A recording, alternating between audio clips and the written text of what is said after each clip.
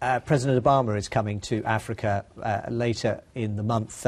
People might be surprised it's only his second visit to sub-Saharan Africa since he took office. Given what John Kerry said, are you hoping for a bit more engagement now from the Americans? You'd be a bit surprised that President Obama hasn't been more frequently and hasn't talked more about Africa? It is really very surprising.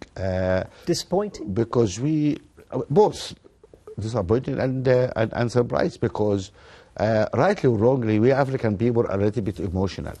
And the Americans think Obama is their president. We think Obama is our boy.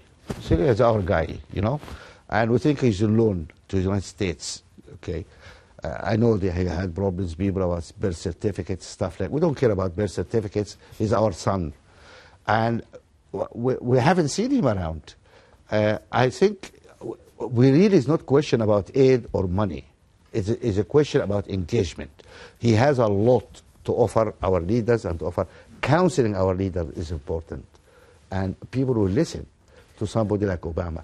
And that's what I hope his engagement will be with us in Africa, to really go put his arm around those guys and tell them what does it mean to govern well. When he was in Ghana briefly in 2009 addressing the Parliament, he said Africa's future is up to Africans. He's right, isn't he? Of course it's up to Africans, but Africa also needs friends.